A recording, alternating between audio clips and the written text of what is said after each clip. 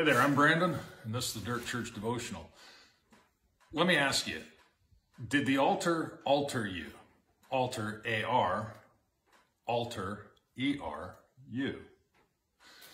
It leads to a hard statement. I guess my question really is, since coming to Christ, since having a relationship or an experience at least with Jesus, have you been changed? Now, here's the hard truth that I'm getting at, and some of you may not like this, but you know what? God didn't call me to make friends, called me to make disciples. So here's the statement. If you haven't been changed, you haven't been saved. The Bible tells us that if anyone is in Christ, he's a new creation. The old is gone, and the new has come. In other words, if anybody has a legitimate, a real experience, a life-changing experience with Jesus where they've surrendered themselves to him, they're changed. They're going to be different. They're not going to be that old person that they were before. And that's good news. We don't have to stay the way that we were. In fact, when we have that legitimate experience with Jesus, we won't be that same person that we were before. One of the greatest testimonies that I've ever heard, I heard recently.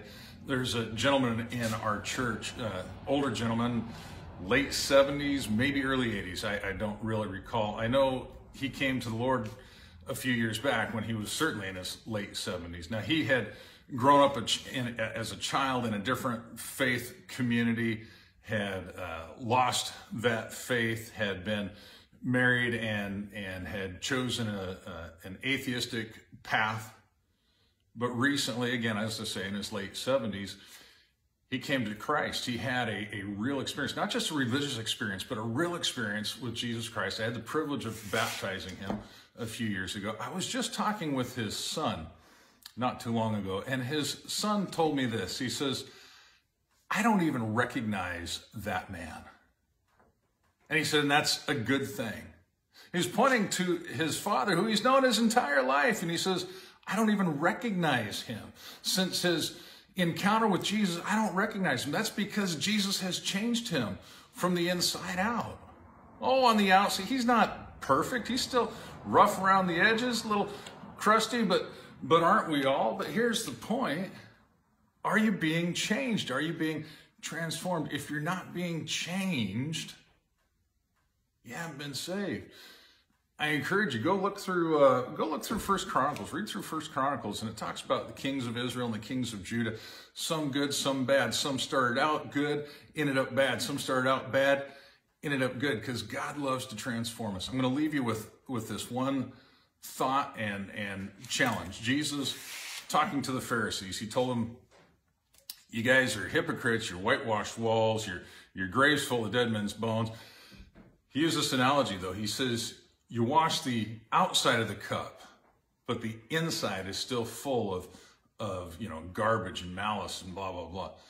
And then he challenged them, wash the inside of the cup, and then you'll be clean. Go find an old coffee cup. Go find an old cup that has been used that's filthy dirty, and actually find two, and try this. Wash the outside. See if you can wash the outside without washing the inside. I think you'll find it's possible. Take the second cup, wash the inside, and see if you can clean the inside without it affecting the outside. I think you'll find it's not possible. All right, so here's the deal. Let Jesus clean you up on the inside, and you'll end up being clean on the outside. Nobody's asking you to be perfect overnight, but are you being changed? Are there things that you can't do today that you used to do? Are you being transformed? Do your old friends even recognize you? Did the altar alter you?